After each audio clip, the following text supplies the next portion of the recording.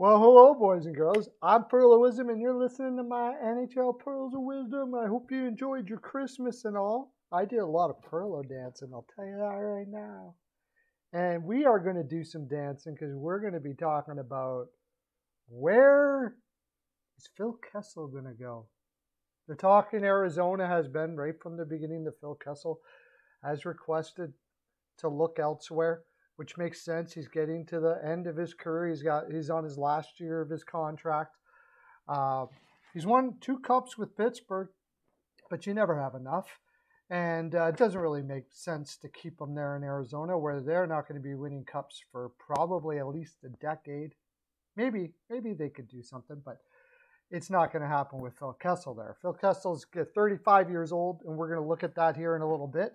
What he looks like, what his salary is like, and what teams might be in on Phil Kessel. But before we do, Steel Flyers All Sports Network, it's how I am able to bring this to you. Go check it out. If you like 4 major sports and all the teams within those 4 major sports, you'll like Steel Flyers All Sports Network. The NHL Pearl of Wisdom show, which I do from 3:30 to 5:30 Eastern, weekdays. Come, if you want to talk about anything I'm doing in these videos or anything to do with the NHL, any team, anytime that I'm on, just pop on in and make your statement or ask your question or whatever the case may be, and we'll talk about it. Much Frolic. See, there will be Frolic. That is a for sure. All right, let's check out Phil Kessel. All right, Phil Kessel is from Madison, Wisconsin, the United States. He's 34 years old, and he's on a contract right now that's AAV of $8 million. Okay. However, we must remember that almost half of that will be paid out already when they make this trade. So teams that are out there that have the cap room and are willing to take him on without having to give up something back or just a pick, they could probably get him for pretty cheap, like a 3rd or 4th round pick, because I think most teams are not going to be able to do that. They're going to have to send a body back, ask for Arizona to retain or something of that nature to make it work. And we'll look at that as we go in. The more to retain, if you ask for them to retain, Arizona to retain, which I'm not sure that they're going to be too keen on considering their financial situation there in Arizona, or send a player back, especially one on a contract that may not stay in Arizona. So basically they're doing you a favor. The more you're going to have to pony up on a draft pick. I don't know if he's going to be able to pull a first, but let's look at what he is doing right now in Arizona. He has 21 points in 30 games for the Arizona Coyote, who score like 2 goals a game overall. They don't have very good offensive stats there. So 21 points in 30 games is pretty darn good. He's an excellent power play guy. And he will... he's going to help any power play. And he's won 2 cups. So he's playing pretty well. Now, he is not good defensively. Don't let this -4 fool you. Don't let ± fool you at all, really. It doesn't really tell you all that much. He is horrible defensively. He's not great defensively. Now, in the right situation where he's playing with the right players, though, he can put up enough offense that it makes up for that. So, especially for teams that are needing help on the power play. So let's look at some of the teams that may be needing help on the power play. Actually, first, let's just go to it. Let's just go to it, shall we? Nashville Predators. Now, we'll look at the Nashville Predators and where they sit on their power play. Nashville, not bad, actually, but 5-on-5 offense, it's not great. Now, in this sense, it's not for the power play that they would be getting Phil Kessel, which would be odd out of all of these teams. They would be the oddball out of all these teams. But if you look at their overall offense and lineup, you have Matt Duchene, who seems to be in and out of the lineup at all. This first line of Forsberg, Granlund, and Duchene has been knocking it out of the park for Nashville this year. They've been relying on it heavily. Luke Cunnin, it looks like he's kind of putting himself in a situation where he's going to be more of a third liner. And with Eli Tolvanen, there's more offense in that kid yet. He's only 22 years old. And Ryan Johansson really putting up some best numbers of his career for a while. I think it would help an awful lot if they had an offensive guy like Kessel that can pass and shoot. He's equally good playmaking as he is shooting, and he's a very good shooter. He's had 40-goal seasons. And like I said, he's won cups. Now, if Nashville thinks that they're going to be in it this year, and I would say that if you look at where they are in the standings right now,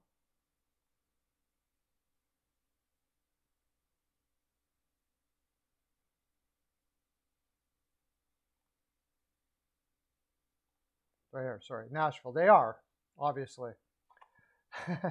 They are. They are in second place, and so they're doing much better than they thought they would. However, I don't think Nashville is a team that's looking to give up a lot of young assets.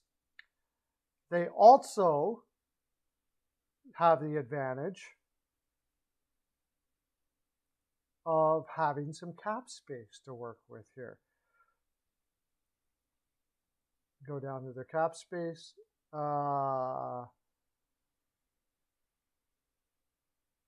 Current cap space, $17 million. Wow, look at that. They don't have to take anything back. They don't have to give up a player. They can take a guy like Phil Kessel, take his contract at prorated about $4 million, and because of that, they might be able to get away with only giving a third or fourth round pick. They got 2/3 this year in 2022. So they have the reason why I don't think that they're going to want to give up picks is because they're really getting thin as far as prospects are concerned. They're not the most deep on the prospect pool of all teams out there for sure. They just picked up Cody Glass. He hasn't been able to do very much there. They're using a lot of their offense. What am I doing? They're using a lot of their young players now. And, they just drafted Fedor Svechkov. He's not going to be around for a while. Alexander Campbell, how's he doing now? Clarkson, 15 points in 19 games. Not too bad. You might be able to see him up for a little while. But there's nobody knocking down the door to be in their lineup right away here. Adam Wilsby, no, there's nothing much here. So I really don't think that they want to be giving up too many draft picks to pick up players. So Phil Kessel works perfect.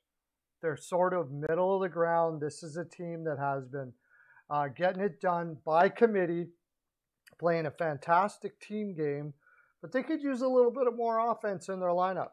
And Phil Kessel fills that void. Also, I don't believe they have a single cup winner in their lineup. They don't have anybody that has made it so far. As it stands, Nashville is probably a dark horse to make it, and I think they probably know that they're a dark horse to win a cup. They have two options. They can just go for it and try to get the biggest player they can to add into this lineup, or they can toss a third for Phil Kessel and be able to have a guy that has been a previous 30-goal scorer, add some offense, and see what happens. I think they're a really good option for Phil. He's got an 8-team no-trade clause. However, he has asked to leave, and I'm pretty sure he's going to be happy to go with any team that has a chance this year. Next, Washington Capitals. Yes, the Washington Capitals. And you're going to say, well, we have no cap room. Actually, they have $1.4 million in cap room, if you can believe that. And they're going for it this year. Also, funny thing, believe it or not, Washington has a terrible power play percentage right now, if you can believe that, with Ovechkin and all the people that they have in their lineup right now. So Phil Kessel is fantastic on the power play. Washington's a very offensive team. Oshie has not been having the best year this year. He's been in and out of the lineup a lot. So he can fill in that top line while Oshie's getting it figured out with whatever his issues are. Here on the right side with Backstrom and who else do they have out? Maybe Daniel Sprong. Now, the problem here with Washington is that they are going to have to send someone back. And the other problem with Washington is that they don't have many draft picks. They'll have to give up their second this year. And I think ultimately they would like to eventually get younger. But that being said, the window is getting pretty small for Washington. Everybody's getting older. Ovechkin's 36. Probably played till he's 50. Who knows? But Kuznetsov is still 29. Backstrom is 34. All of these players are just getting older. And yes, getting Phil Kessel doesn't make you younger, but it does make them better, and it helps out on their power play. You can put Phil Kessel with Backstrom, or put Backstrom back up with Ovechkin and bring Kuznetsov here and have him play with Kessel. Oshie is usually a right winger, but I do believe they've used him on the left side before. So you could try Oshie on the left side, see how that works out. If not, they have been playing Oshie down here in the lower lines to have more offense in their lower lines. So they could just keep on doing that. Now, again, they would have to send some money back or ask Arizona to retain some of the salary. It's probably about $4 million right now. And I would say that the likelihood is that they would give back in this situation somebody like Carl Hagelin or something like that, just to make it work and throw a second round pick in there. So tell me what you think, Washington fans. Carl Hagelin, a second round pick for a guy like Oshie who's going to bring offense and help your power play. Next, Minnesota Wild. Now, the Minnesota Wild, the situation that they're in is, of course, that they bought out Parise and they also bought out Suter.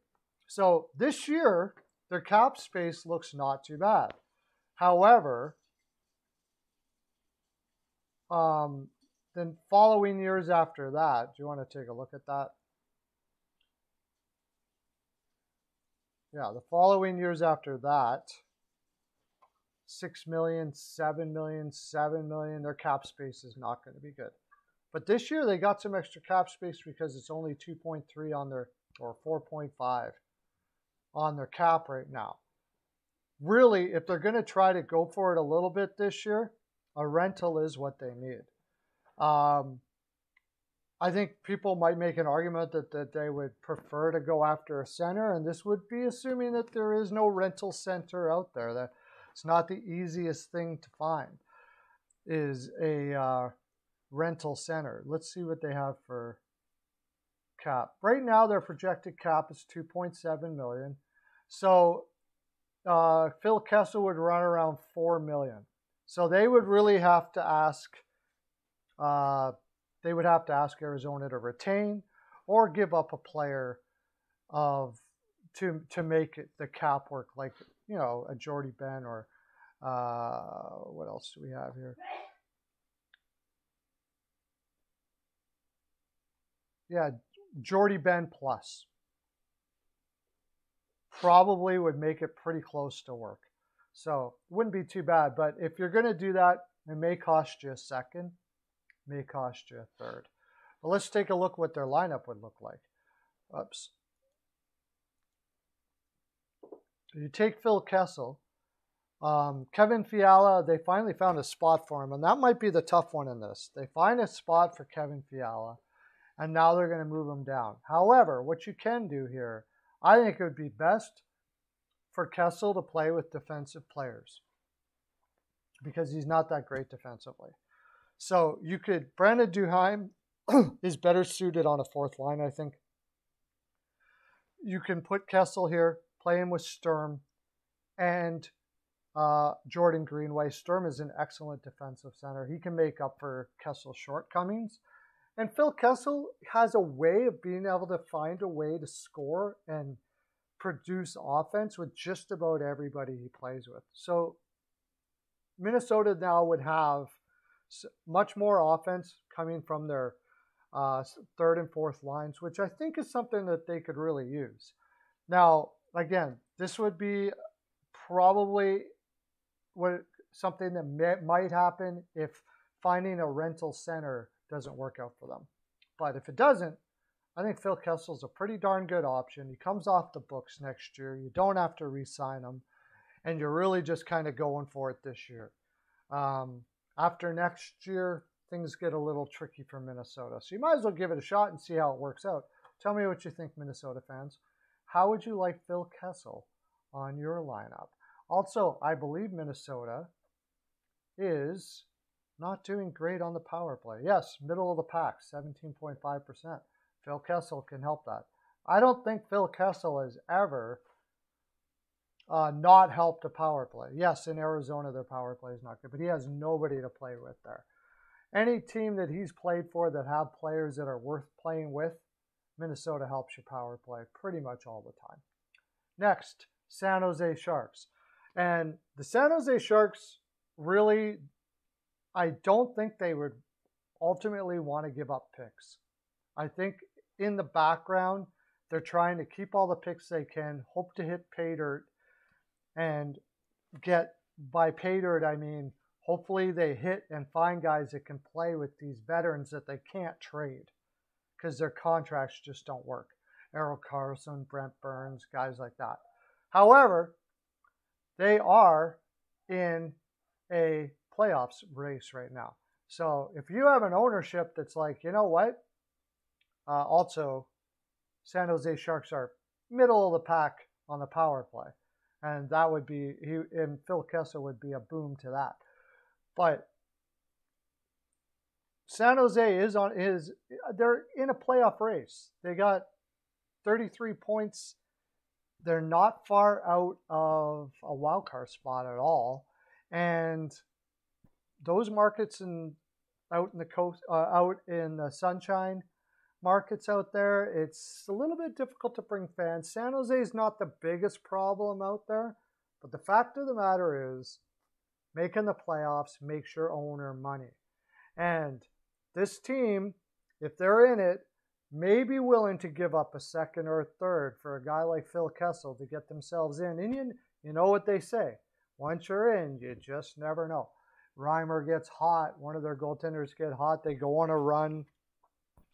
They could do it. Not to mention, you got a lot of guys like Errol Carlson, Brent Burns getting older here. They're going to be really pushing for ownership to give them the best chance they can to be a power play, or sorry, a playoff team. And it's fairly cheap considering you're getting a 50 to 60 point guy for possibly a third round pick. You might be able to do a second round pick for San Jose. Let's see what they got. That's the one big. See, they already got rid of their second next year. I don't think they're really high on doing something like this because I seriously think they want to keep their picks. But there's going to be a lot of pull to say, oh man, maybe we should just give it a shot. And if they decide to, I think Phil Kessel would be a pretty darn good option. What do they got for cap space? Projected cap space right now is $2.3 million. Again, they may have to ask to retain or give a player back to make the cap work. Who that player would be? Maybe Radim Simic. I don't know if they would want to do that. At Cogliano, who really hasn't been playing all that much for them, it'll probably be gone. Something of that nature. And because of that, it may cost, if somebody ponies up a second, it's going to cost you a second, in which case that would be their second in 2023. Personally, if I'm San Jose, I probably don't do that. I just want to keep on grabbing picks, getting as many prospects as I possibly can to add to this roster as fast as possible. But they could do it. They could. Next, Philadelphia Flyers. And the Philadelphia Flyers, the reason why I have them in here, first of all, they're out of a playoff race by a little bit right now. However, this is assuming that they make a comeback here. What am I doing? They make a comeback here because they can. They have a roster. They expect to. Philadelphia expects to come back and make a run here, but they are 10. Second wild card's only 30. They could do it. Boston has got a lot of games in hand, but if they go on a run, they can do it. And they have shown that they're really going for it. I mean, after letting Hextall go, making moves like getting Rasmus Ristolainen, and if Ellis can ever get back from his injuries, and now he's on COVID protocol, so he could be back at any time.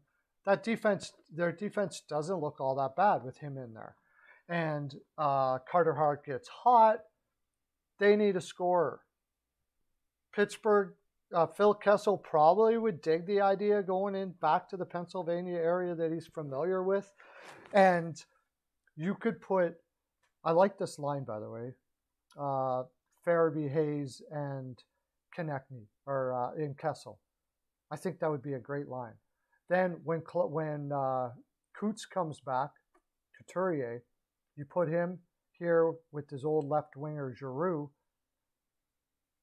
and did I say Konechny with Kessel? Kessel, Hayes, Farabee, Giroux,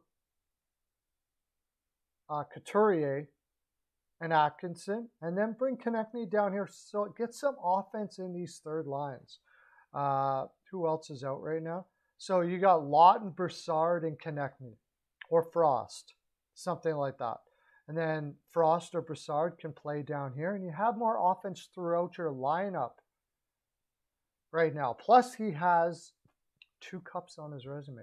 If we're going for it in Philadelphia, might as well go for it. The question would be, do they have the draft picks, and do they have the cap space? Cap space is going to be difficult, I'm pretty sure. $1 million.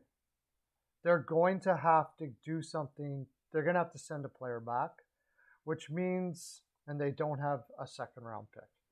So it's going to be tough for them to do that unless they drop a first, and I would not drop a first on Kessel. Possibly the player that they send back is of value enough. Maybe they decide Oscar Lindblom is just not going to make it, but it makes it fairly difficult. They don't think Morgan Frost is going to be okay. Derek Brassard could even it out a little bit, and they could retain. I think Philadelphia is an outside chance, but I think they'll be on the phone because they need power play players. They are terrible and have been terrible on the power play for a long time. 15.9%, and it's been like that forever. A guy like Phil Kessel comes in, and he not only is good for your power play on the ice, he can see how you can improve your power play. He's one of the best power play guys out there. I wouldn't even doubt if he becomes a power play coach when he decides to retire. Finally, and I had this over and over and over again, the Edmonton Oilers. I didn't think that this was possible, but I've got asked about it so many times about Phil Kessel going to the Edmonton Oilers that I thought, you know what? Let's take a look at it. Look at the possibility that it may happen. Edmonton doesn't need help with their power play, for sure. They do need help with depth from anywhere that they could find. And a guy like Phil Kessel could come in And let's say that right now they have, who do they have out? Jesse Puljujarvi could play with Draisaitl, or he could play here with McDavid and Hyman. Phil Kessel could play with Dre and Nugent Hopkins, and I'll tell you, that line would be fantastic for sure. No doubt about it. Phil Kessel's got 20 points in 31 games on a bad team. What do you think he's going to do with a lineup like this? Now, if we're going to do this, we're basically saying we're going to outscore the opposition, and that's what we're doing. Because Phil Kessel's not great defensively. And Edmonton in general doesn't have too many players that are great defensively, certainly on defense. So it would be where I would be putting my cap dollars, would be focusing on some defensemen that can play defense. But if you couldn't get something like that, then I suppose, why not? Let's just outscore everybody. Yamamoto going to go down here, and Kyle Turris could be part of the deal. He is a free agent after this year. It's basically just Kyle Turris gets to go back to Arizona. At this point, I don't think he has much of a say in where he goes. Like, he's just got to be happy that he's still in the league. And they could take him just to make the cap work, which, how is that cap going to look? Do they have any cap space at all? $1.5 million. So you throw in Turris, that's what, 3.2. Kessel's on an $8 million contract, but it's prorated to about $4 million because half of it would be paid out by the deadline, or maybe even over half. And the next question is, they'd have to give up a second round pick. I'm pretty sure somebody's going to throw a second for Kessel. Wouldn't be this one. Couldn't be this one, because they did that wonderful move for Keith, where that wraps up your second round pick for this year. Because if Keith does well in the playoffs, was he a top 4 in the playoffs time on ice for the first 3 rounds? The third pick turns into a second pick, so they can't trade it. So it would have to be this one, 2023, second round pick in Turris for Kessel. There you go. You wanted me to ask about it? Tell me, Edmonton Oilers fans, what do you think? Should we focus our energies on defense? And then if nothing happens, if you can't find defensemen out there, it's the Edmonton Oilers. They have a difficult time getting players to come their way. Seems like so if they can't find anybody, should they just go, let's go all offense? Go for it. We'll bring Phil Kessel. He's got 2 cups. He's got 2 rings. Bring some cup leadership in the room. What do you guys think of that, Edmonton Oilers fans? All right. That's my full 42, and that's our Phil Kessel extravaganza. Come see me on my show, NHL Pearl of Wisdom Show. Until next time, have a great day, everybody. Okay, bye.